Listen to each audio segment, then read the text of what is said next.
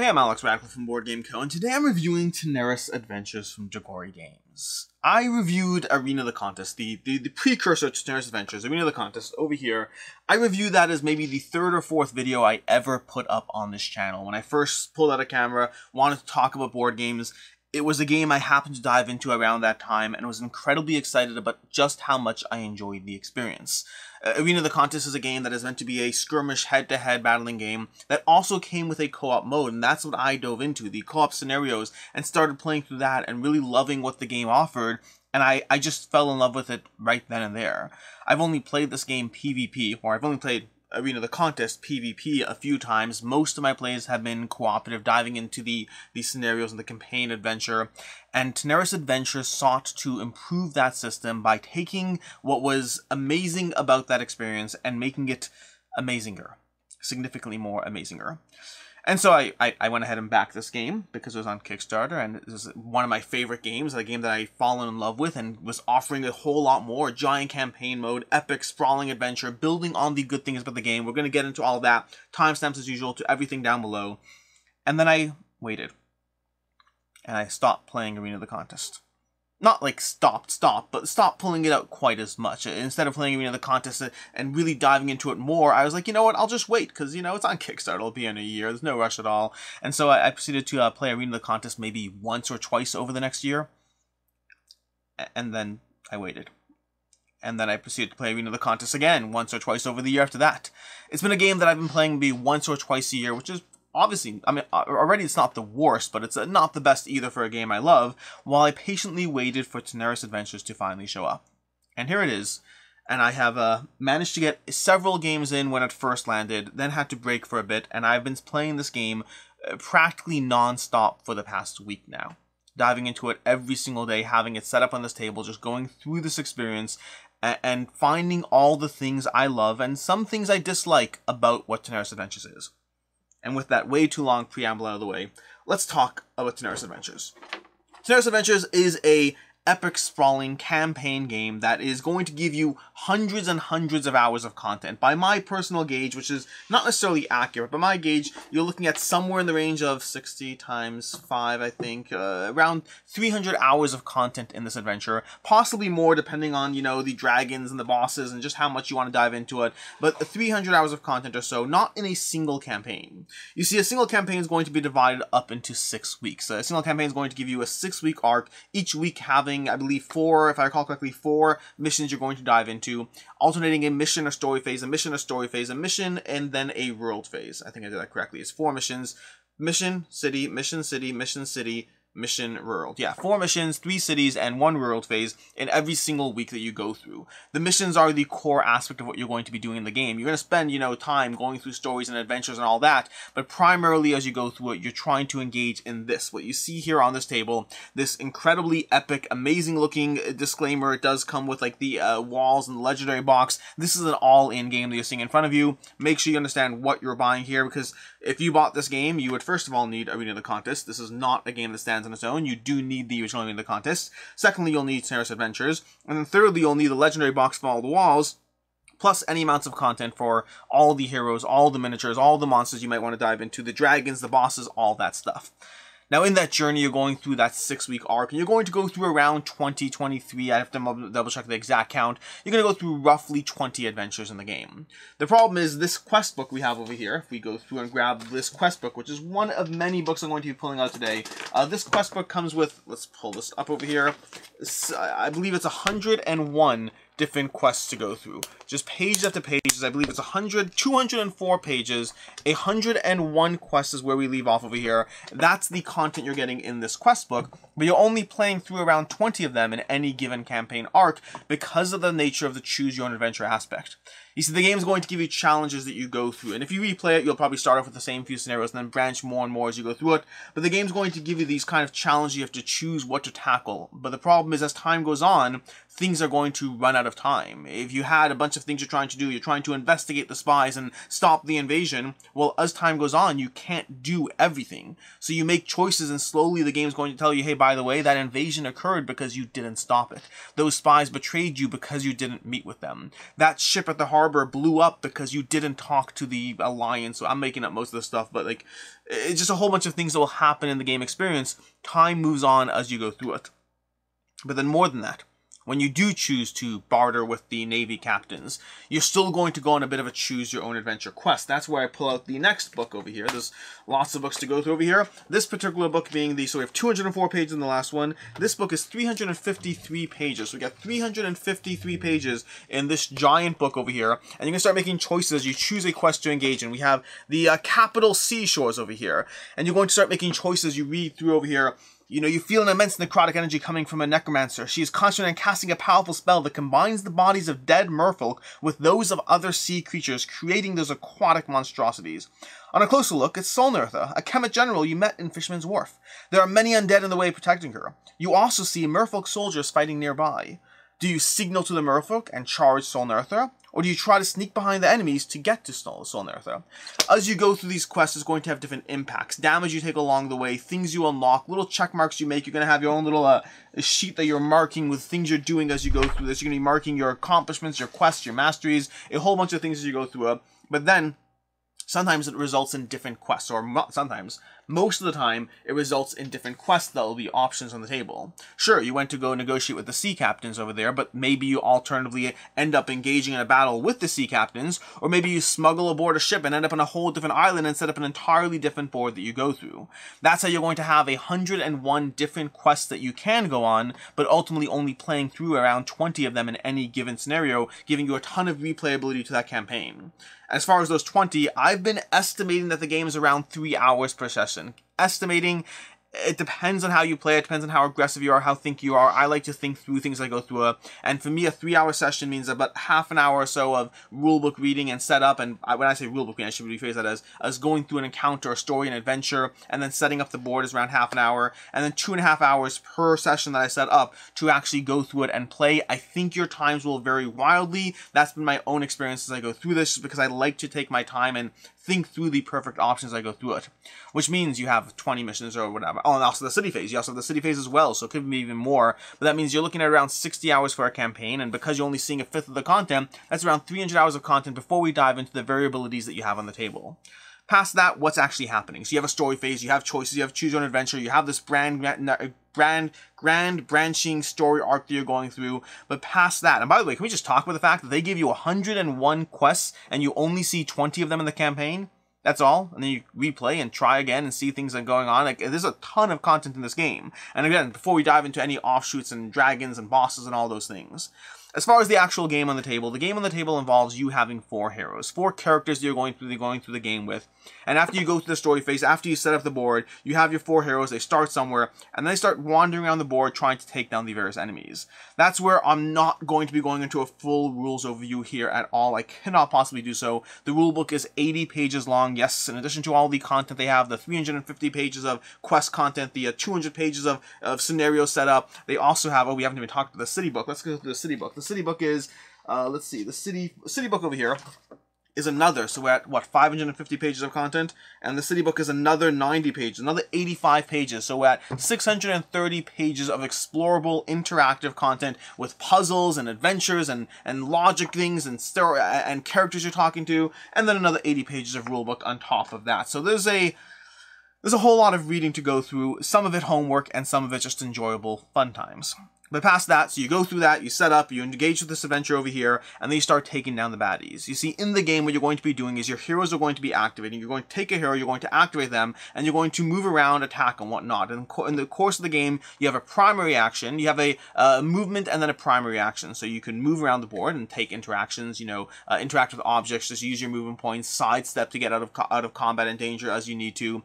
But then you can also go ahead and take a primary action, which could be more movement, but more often than not is going to be you taking an attack. You see, you're going to have this hand of cards in the game. You're going to have a hand of cards where you're going to be playing a card in order to, well, you're going to be having a character, and then you're going to be playing a card, either a one-time special that you only have 2 of, and once you use them, they're gone. Or alternatively, you have 4 cards that will be rotating in play. These 4 other cards, they'll give you specific abilities with unique characters. Have we talked about the fact that there are 8 different classes to go through? I think it's 8. I'm pretty sure it's 8. 8 different classes to go through in the game that give you their own little feel and taste to the way they play and specific things to them, including their skill boards, which I don't think are called skill boards. They're called something else, if I recall correctly, something else boards. But you're going to have some degree of classes, but then also characters within those classes. So you have, each class has, depending on how much content you have, anywhere from like, 2 or 3 to 7 or 8 different heroes per class, giving you something like 50 to 60 heroes in the game that you can explore with, and you're choosing 4 of those heroes, and then you're going to have your hand of cards that represent their partial cards related to their class, and partially their own unique cards, including their own unique specials, and their own unique trigger as far as what happens that triggers a one-time benefit that they can utilize, giving you a ton of ways you can engage with the system. But as you do so, eventually you'll start attacking enemies. When you attack an enemy, the enemy will react and start attacking back. They have their own AI cards with their own initiative, their own way they operate, everything listed over here, and these enemies are no small deal to deal with. This is not your typical, hordes of zombies to deal with in a scenario that you just wade your way through. These are important, dangerous enemies that will take up your time, effort, and attention, coming to the table with 50 to 70 to 80 to health for them, giving you a ton of time that you have to sit there and take them down slowly but surely.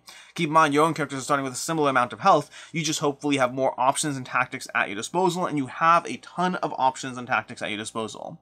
You see, as you play through the game, you have your skill boards. Your skill boards, again, giving you your own system over here. As enemies die, you're going to be earning mana cubes that are going to be used to trigger these skills. You're going to be triggering these various skills. You'll have different levels of those skills as you go through it, and you're trying to take actions both on allies' turns, on enemies' turns, all with the goal of trying to figure out what's the right combination that results in you being able to clear a room with them taking as few damage, well, with you taking as little damage as possible, and the enemies taking as much damage as possible. It's also worth noting, this is a partially fictional map over here, so if you're looking through this one, this is not an actual scenario. It's based on a scenario, and I threw extra things in there.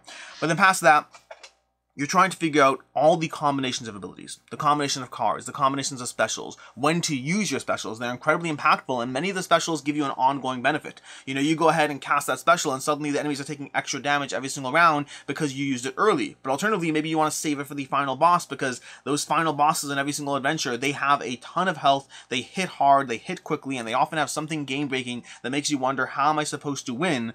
But you can.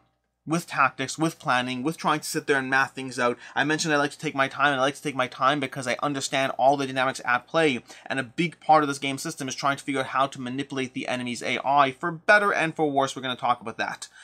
You're going to go through that entire adventure, and every adventure so far that I've played through has felt distinctively unique. There's overlap, of course. You're going through, you're clearing room, you're dealing with the monsters. There's a degree of the same feel to the overall structure of what you're doing, but there's often different rules in play for every scenario that I've gone through. And I'm about halfway through my first campaign right now, and that's about 30 hours or so into this experience, and there's a ton to go through. So take everything I say with a grain of salt here, because there could be, who knows how much duplicate or similarities as we go through it.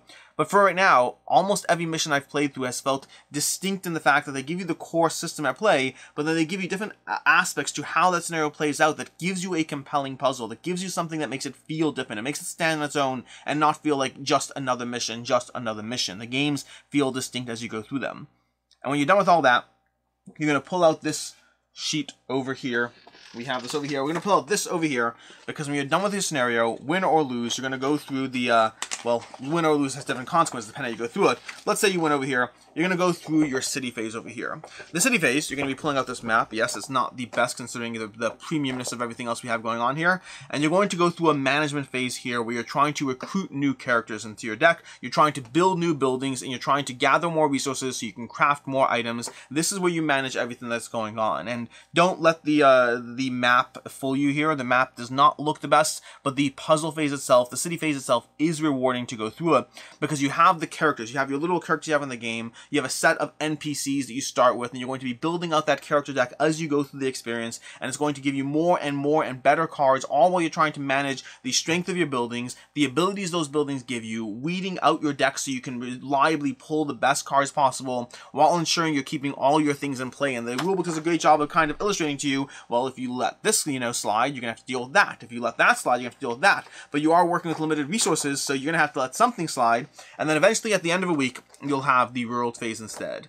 The rerolled phase is an opportunity to try to get extra points into your masteries, which are going to unlock these various perks, which are very fun to go through because there are these, at different levels, there's 3 levels of perks as you slowly unlock them, and trying to ramp up your masteries to get that 3rd level perk is going to give you more game-breaking abilities, which are going to be essential because the game is leveling up with you.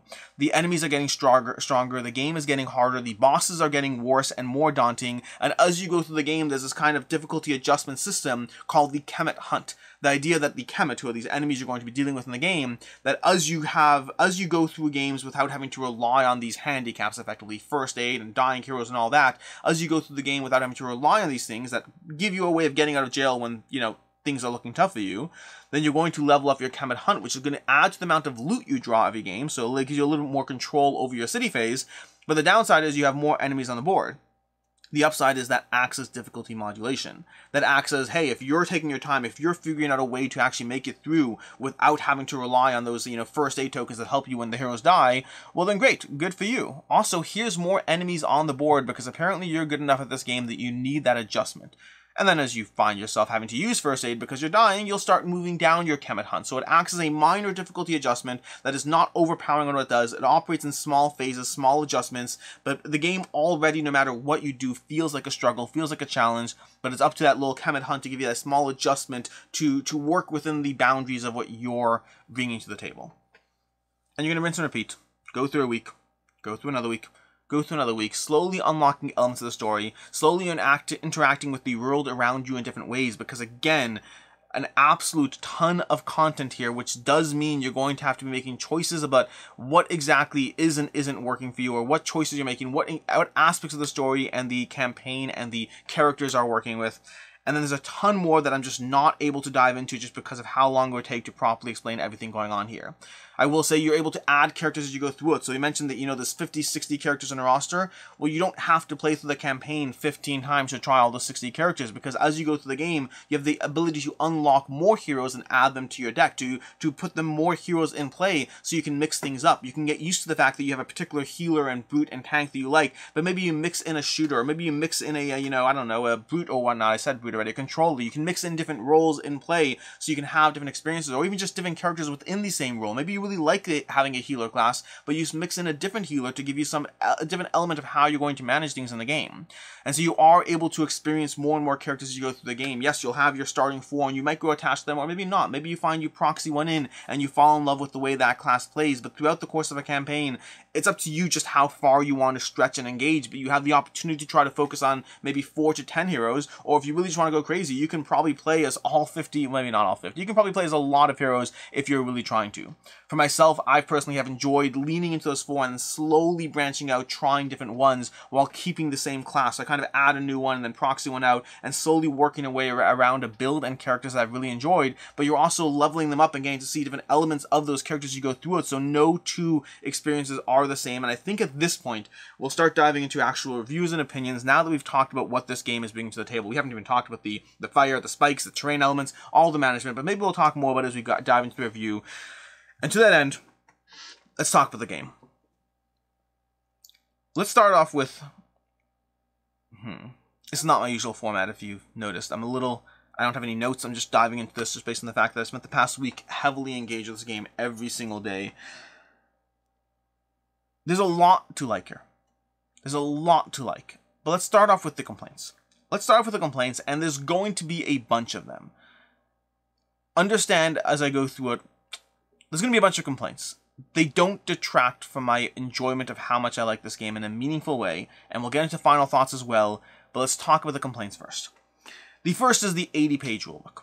I'm not afraid of an 80-page rulebook. They are what they are. I am afraid of 80-page rulebooks that find themselves as technically written and as dense as this one is. This is not an easy-to-absorb 80-page rulebook. I mean, you can go, first of all, beautiful illustrations across the board as you go through it, so they do give you that little, you know, things you can see as you go through.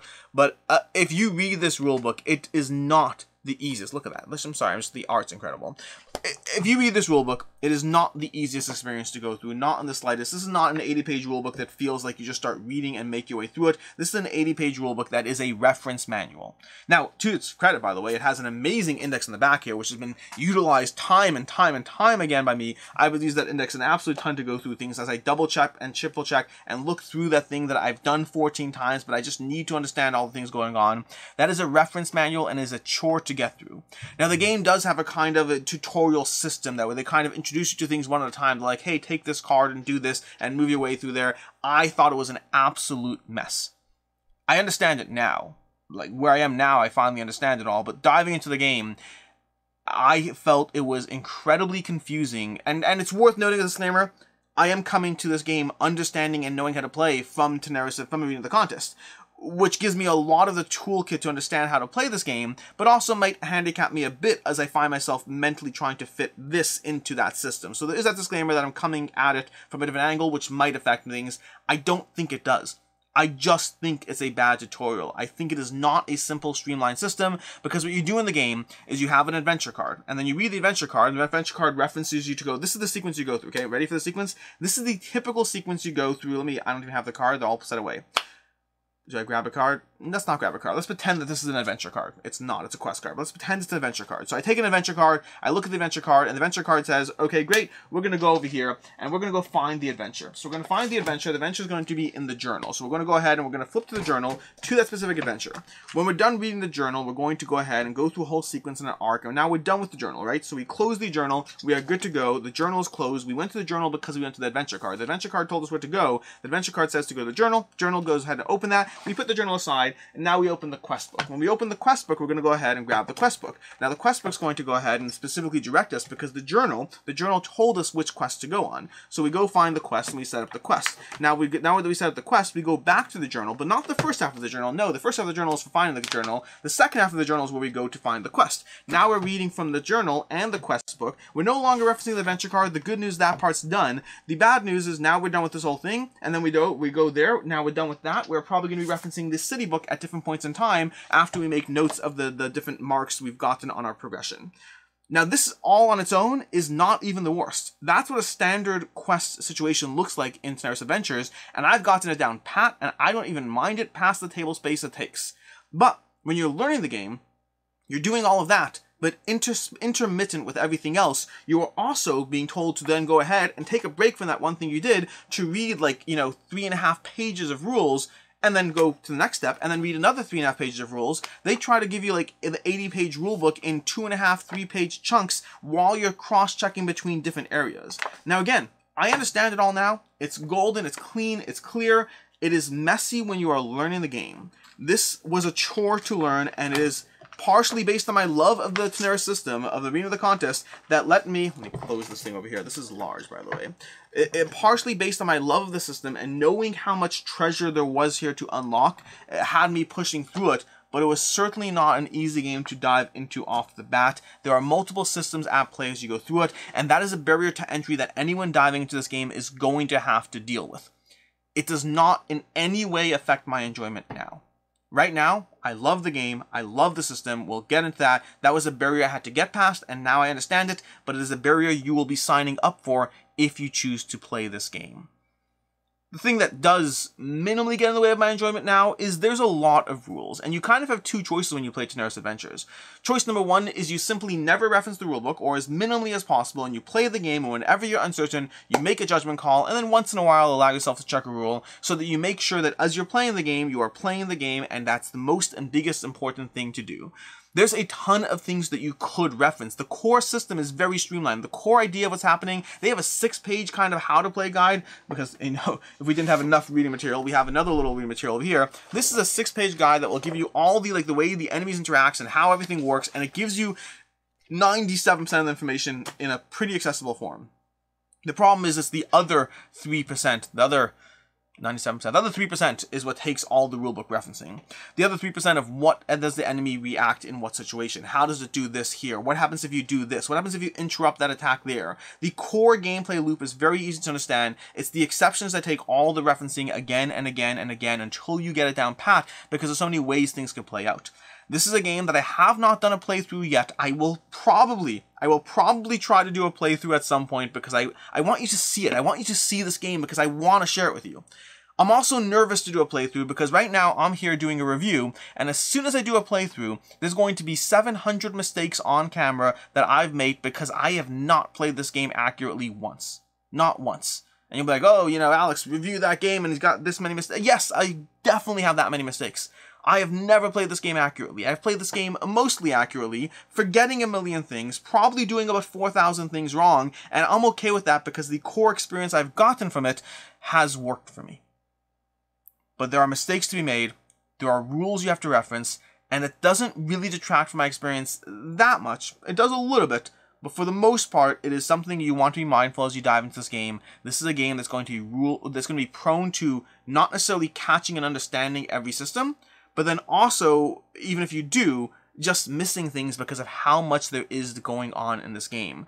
There are times when I check the rulebook to make sure I did it right, and there's times where I just move forward, pretty darn sure I did something wrong, and not caring because I'd rather have a good time, and the game is currently giving me a good time, and trying to ensure that I did the exact interruption sequence and moved the exact enemy the right way, and possibly did or didn't do that. It all works for me there. So those are two things to be mindful of off the bat.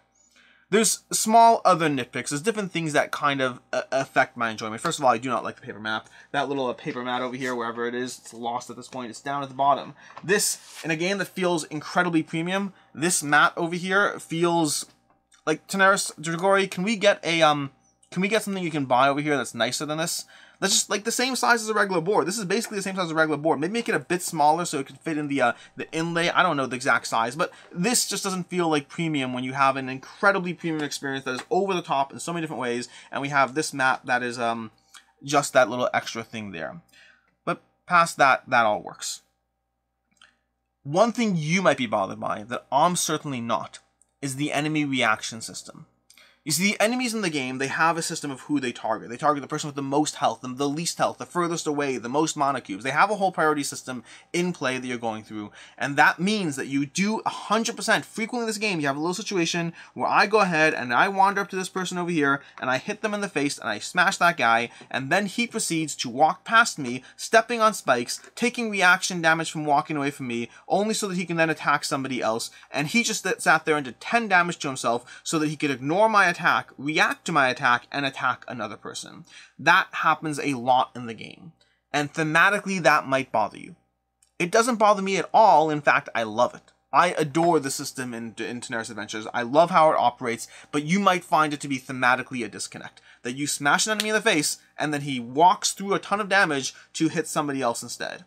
To me, that's the core of where the puzzle lies. Thematically, I don't really care. I can make arguments for or against it thematically, but ultimately, that's what gives this game room to breathe. That's what gives this game the opportunity to feel special as you look through all the ways to manipulate way too many things going on the table and trying to figure out the patterns of how you can have a system work against itself to your advantage, which is essential because of how strong the enemies otherwise are as you go through the game. It might bother you. It really doesn't bother me. In fact, it's one of the strengths of the system, but understand before you walk into this game, that is the core puzzle you're solving here. How to make the system work against itself, which you might sit there and think, well, that means dumb enemies. No, it means enemies with a different priority system than you, and you're trying to play a board game. If you want, like, I don't know, there's other games if you want something different. This is what the game gives you over here. I will say one thing I don't love again, and this probably bothers me more than any other complaint I've mentioned until now, which is in the Kemet Hunt system. The first Kemet Hunt level, meaning it's an iterative system that spawns more enemies, but the very first level is you lose one of your special attacks, which is half the fun. Like, I don't mind. Throw more enemies in my face. I don't care. I want to cast that giant fireball that's going to send, sparking meteors off into the distance and target everyone. The special attacks are one of the coolest things in the game, and the first level of difficulty modification is, hey, you know those cards that are super cool, you only get to use one per scenario? You can't use them anymore. I want to house rule around that. I haven't yet. I haven't house ruled around it, but I want to house rule around it. I want to come up with some other difficulty modification system because I despise the fact that the first difficulty modifier is have less fun and feel less cool. I like it when you give me more things to overcome. Don't take the fun away from me. Again, I hope, and I haven't even looked on Board Game Geek. I'm going to go on Board Game Geek. I'm going to find someone who has the same problem with me, who's found a good system, and I'm going to use that instead, because I do not like feeling less cool, and the special attacks are so freaking cool. Speaking of special attacks and stuff like that, the last complaint I have, is the fact that as you grow your characters, you have your character who's kind of a mix of their own unique character and then their role. That's the system you have going on. Your own unique character brings things to the table. It brings 2 basic attacks, it brings 2 special attacks, and it brings their own character card that has their own way that they react. Strictly speaking, the way they react is the same. It's what they do when they react that's different per character. It'll make sense if you know the game. And to that end, if you are playing with the Kemet Hunt, you've already lost your special attack, or one of them, so now you're down to 1 special attack and 2 basic attacks. And the problem is, as you level up, the game system incentivizes you to utilize other cards from your role that are stronger instead of your own cards. Which means by the time you're done leveling up your cards, your character is about 90% their class and 10% their character, instead of at the beginning where it's 50-50. And that does mean that as you play through the game at higher levels, a shooter, which is a class roll, 2 different shooters are going to feel 90% the same at a higher class roll, whereas they start off feeling actually pretty different. And I wish the leveling up system allowed the characters to feel differentiated as themselves more, which would enhance replayability. Now, make no mistake, this game has plenty of replayability and plenty going for it, but I really wish that system were adjusted. Again, Dragori, I hope that in some way, shape, or form, something is, give us more class cards, level up cards within the characters, or maybe card text that has some sort of modification, so your level 1 card for your class just gets stronger as you're doing a level 1, level 2, level 3, you'd have to track it somehow. I don't know the exact system. All I know is, as your characters level up, they feel less and less like themselves. They're less and less unique and more class-based, and that's the last complaint I have. And now that we're done with complaints, let's talk about what we like. What I like. There's no we here. I love the system. I love Tanares Adventures in general. I love Arena of the Contest in general. I love that system, and everything about this, almost everything about this is better. The initial mental load is the harder part. The amount of rules to go through to understand it is the harder part. Everything else is simply better. This game gives me all the things I loved about Tanares Arena of the Contest. I'm always going to get confused. This game gives me all the things I loved about Arena of the Contest. It gives me an incredibly intricate system that gives you a lot of puzzles to go through. If you've watched my reviews, if you watch my content, I love a good puzzle. I love feeling like there's a set of constraints at play that I'm trying to solve, and this game gives that to you in absolute droves between the characters, between the board, between the way the map's set up, between your different classes over here, between the ways you're going to be trying to figure out how to take advantage of the enemies, between the fact that you then, when you're done with all of that, you then dive into a city phase that gives you its own little puzzle of how to solve that puzzle. What are you trying to do? Are you trying to gather more NPCs? You're trying to level up your buildings. They both have their strengths. Leveling up your buildings is going to give you better, stronger cards. That's going to let you get through the system a little easier and deal with that increased Kemet Hunt. And then dealing with the increased Kemet Hunt means you have more loot cards coming in, which means you have to spend less resources over there. But then the problem is you also need to be mindful of the fact that you have to have a tighter, harder game. You have Choose Your Own Adventure in that journal. That journal gives you a fun degree of Choose Your Own Adventure. The writing, it varies in terms of how good it is or isn't. It doesn't bother me. Overall, I do get a sense of the story, of the background, of things going on. This game gives me a decent amount of world building, a ton of Choose Your Own Adventure, a compelling city phase that I have to manage my resources to actually stay ahead of the curve, and then the center puzzle where you spend the bulk of your time is just so rewarding and invariably different game to game. The specific quests I've gone on have all felt like there's a different system at play, for better or for worse, because they all give you a little kind of rules overview of, here's the thing that's happening, here's this new little puzzle you're trying to solve. You have to go ahead and destroy those statues, you have to be mindful of that person running around the edge of the board, and you have to be very wary of the fact that as you do these things, the hostages are slowing you down. They all give you different puzzles using the same basic system and different degrees of just how much is going on here. It is an intricate system with a ton of powers and abilities, a ton of things to manage, and a ton of opportunities to feel intensely clever as you combo things left, right, and center. There's one particular mission that, I felt a little stupid after, but there's one particular mission that had a time clock and things were running out, and it basically said, hey, you know this time clock? It starts on 6, and then It counts down every single round if you don't take out these statues in play. And the problem is you can rescue those hostages, which will give you 2 more time for a maximum amount of 8 time. And by the way, the extra challenge in this adventure, every single adventure has extra challenges, the extra challenge is to end on 8 time. And so I walked into that adventure and I was like, okay, great. So basically I have to lose no time the entire game. I have to get the extra hostages and lose no time. This is going to be an impossible puzzle to solve, but I'm going to do it. And I did. I figured out ways to combine the characters, to use my things, to get those extra mana cubes, to immediately take down those orbs and stop the time clock from drifting, and I was able to do it, and then I walked into the next room, and the next room said, you gain 4 time. And I was like, oh, I actually didn't have to be as strict as I was, but whatever. And then I managed to go ahead. Then, don't get me wrong, the boss then came along, and the boss is terrible, and he depleted your time tokens every single round, and so I actually only ended up with 9 time, and so I did get the extra challenge, but only by the most bare margin left over.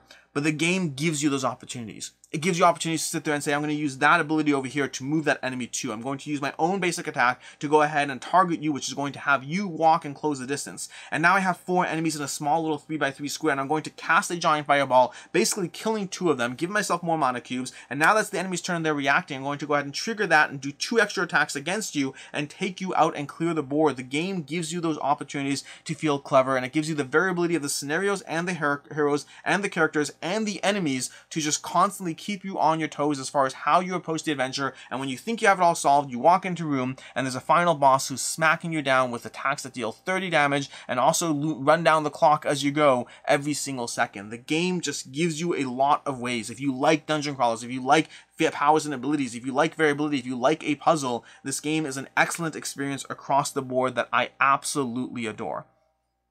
And everything they added in Tanares Adventures just made it better.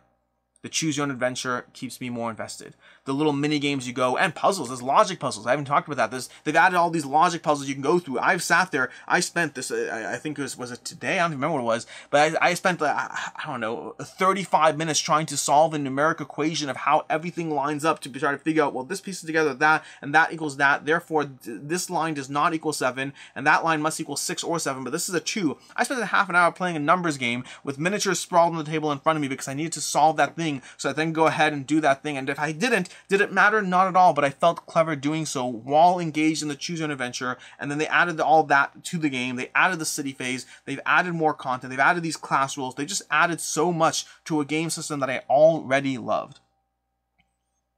I think this is an excellent game. I think it's a lot of fun. They've also updated the miniatures, and that's another thing.